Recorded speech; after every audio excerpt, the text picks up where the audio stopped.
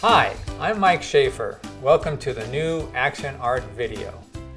The new Action Art is a spontaneous process that lets you be creative with the canvas and lets you create great abstract art. It's a process that allows for you to not really make mistakes. It flows and you work with different types of paint and acrylic inks and rubbing alcohol and a whole slew of things, and they become your partners and you make beautiful art together. All right, so let's get started. Let me introduce the members of your team. First of all, a spray bottle with water. Second, a nice large paintbrush. Third, just regular acrylic paint. Fourth, a small palette that you make with basically wax paper and a wood block. And then our two big players, our stars, rubbing alcohol in a nice little bottle with a dropper. And our number one star, Daler-Rowney Acrylic Inks. Beautiful colors, great consistency, really makes your art spectacular. So let's get started.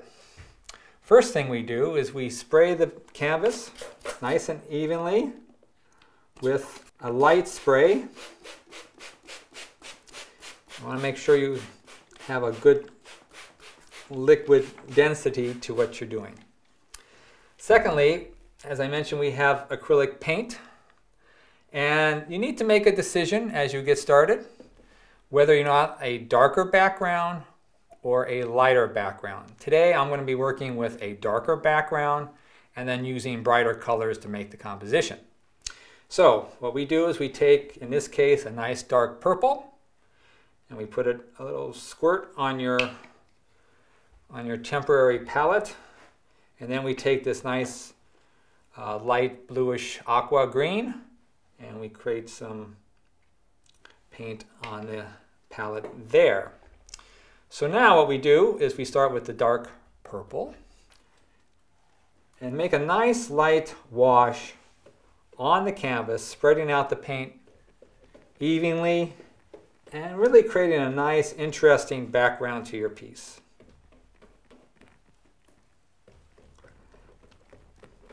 And as you know, in watercolor, the paint does a nice effect as it spreads out.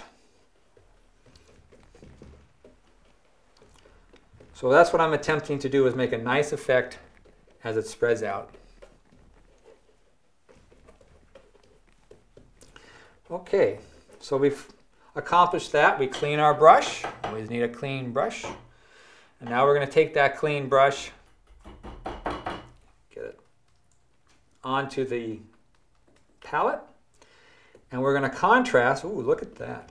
We're going to contrast that nice dark purple with this beautiful aqua bluish green look. We're going to create a little motion, a little tension, almost like watching a film.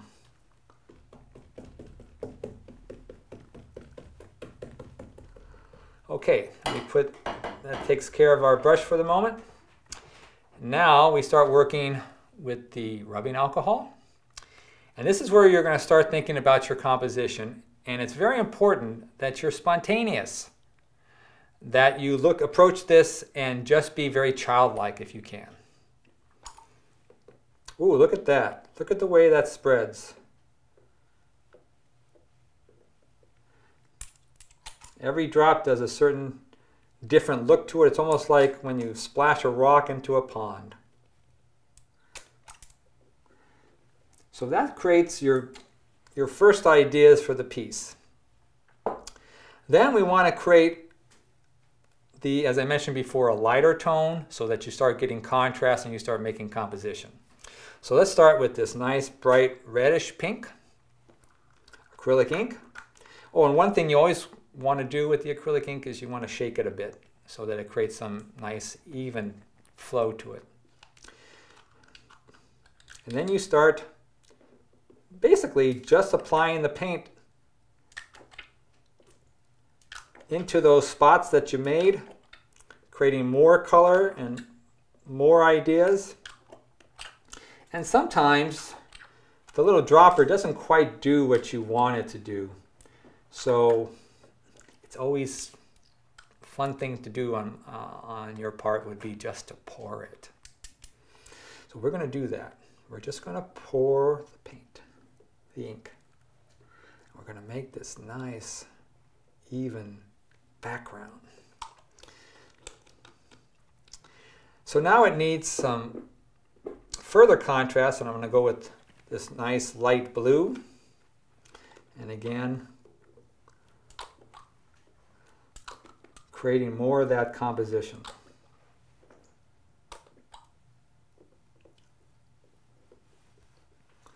Okay. Next, we're going to again go back to our friends, the water, which as you can see spreads. Look how that spreads out that paint.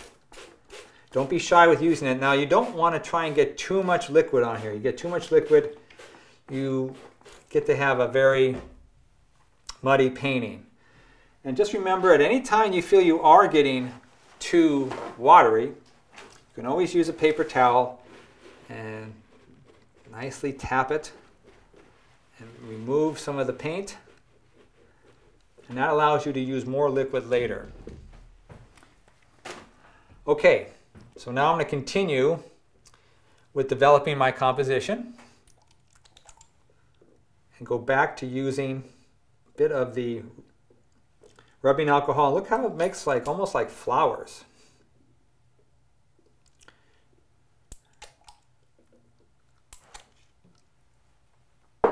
So now we're going to go to more contrast. Nice bright color. We're going to go with a nice bright yellow.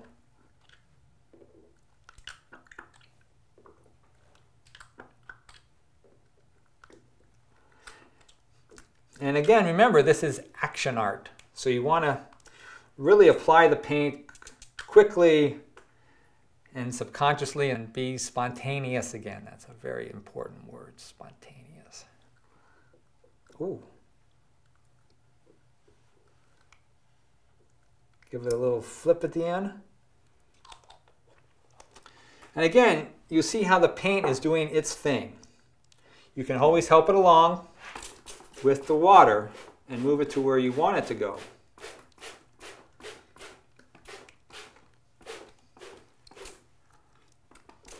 And then as you can see over in this spot, you can add a little bit of the rubbing alcohol and create a whole different dynamic right there. Look at that. You can see on the bottom of the canvas, you're getting a nice spread here. These are all things you're going to watch for as your painting develops into phase 1, and then after it dries into phase 2. You're going to get a certain level of color combinations that you're going to like. But in this phase, you're just really, it's kind of seeing what can happen. So I'm going to go with some more red on the sides against the blue. Red against blue is always classic. Look at that. Look at how that just nice little drops of red making a beautiful contrast with the blues and the greens. And again, you may want to use your spray bottle and get those things moving. Isn't that gorgeous? Another tip is you can be very careful and you can move the paint. Do that very carefully and sparingly. You don't want to do too much of that. Okay, well, I think we're going to add a few more colors and be done for phase 1. I'm going to add some darker blue, create some more tension against that red. And again, it's many times just quicker just to pour. You got to be careful, of course, you don't want to use too much of it. Just let it pour.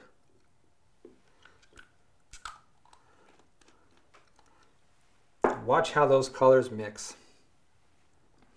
Again, go back to your rubbing alcohol, make those beautiful marks.